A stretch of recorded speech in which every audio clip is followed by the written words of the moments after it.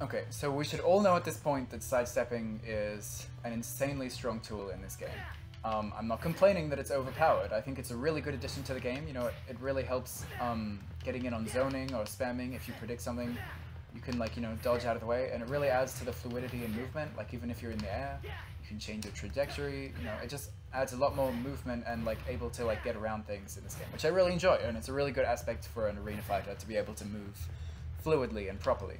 But I'm sorry, but they are just they're too good. And I know if you've ever fought online, you know exactly what I'm talking about, because there are always situations, like maybe even at least like once in a game, where you go to press a button, but the opponent sidesteps, and then they go to they sidestep and then press the button on you, and then you actually sidestep their button and then press the button, and then they sidestep and press the button. And so it's like sidestep attack, sidestep attack, sidestep attack, and no one's hitting each other because the sidesteps, you just keep pressing button, sidestepping, button, sidestepping, but then you keep dodging each other, and then it's just this weird loop. And I'm not complaining about that exactly, because that doesn't really bother me too much, because you can always just, you know, stop that and then do something else. But what I really don't like about sidesteps is that they are so good, they're so fast, they cost you like nothing, and they're just so good. So what's good about a sidestep is that it's almost like it's adding invincibility to the beginning of your attack, and that's how a lot of people use it. They just, you know, like when you're in neutral like this, no one's pressing any buttons, but you're like wondering who's gonna go first. A lot of the time people just sidestep into buttons.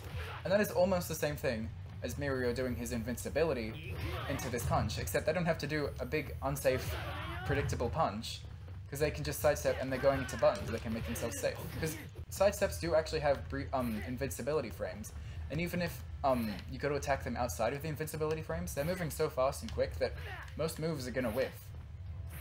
So what I would change about them to make them a little bit more fair is that, see how it costs about a third of my meter? I can do about 3, and I'm like completely out. You can still keep doing them, but I would make it cost half of your entire stamina. Maybe even, if I'm feeling a bit evil, I think I would make it cost like even 3/4, because they are such a strong tool. And it's not like you can, like, you only have one every like 5 seconds, because you can keep doing them even when you're completely out of stamina. But it just make it actually, people have to think about when they're going to sidestep, because at the moment they're such a brainless tool. You're like, oh, sidestep into this, or just sidestep into run away. Like, they're just brief frames of invincibility basically, and they cost you like nothing, you know, oh, sidestep run away a bit, and like it's not costing me anything because my meter comes back super quick.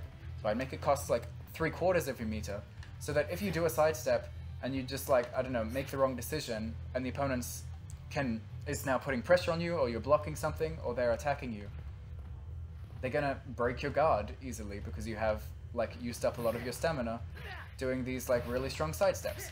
And they're still gonna be really strong tools, but you just have to think about them a little bit more when you do it. And I would also maybe just have a little bit more recovery at the end, so you can't just go like almost like straight into buttons, because it's almost like it's like just adding invincibility to the beginning of your button, which I find kind of ridiculous. So I'd have like a little bit more recovery, maybe like, so it'd have to look like this every time. So you can't cancel it, you have to like wait for them to do the full animation and then do the sidestep, because at the moment it does like something like this, you cancel it and your attacks come out so quick, so I'd make them come out a little bit slower after you sidestep. Just so they're not such like ridiculous tools, like instant sidestep into buttons is not such a strong tool. You have to like, it's a bit slower, so you can't like have invincibility then punish almost anything. But yeah, I feel like those changes, they're not gonna drastically change the sidestep mechanic too much. They're gonna make it cost a lot more. It's still not ridiculous, it's not like it's costing you meter, it's something that just charges pretty quickly. But you have to think about it, because if you just dash, like sidestep into your opponent, and they're attacking you and you're blocking, they're gonna break your guard, and that's what you have to take for making like the wrong decision. But yeah, that's how I would change the sidestep mechanic in this game. Let me know your opinions in the comments down below. Thanks for watching.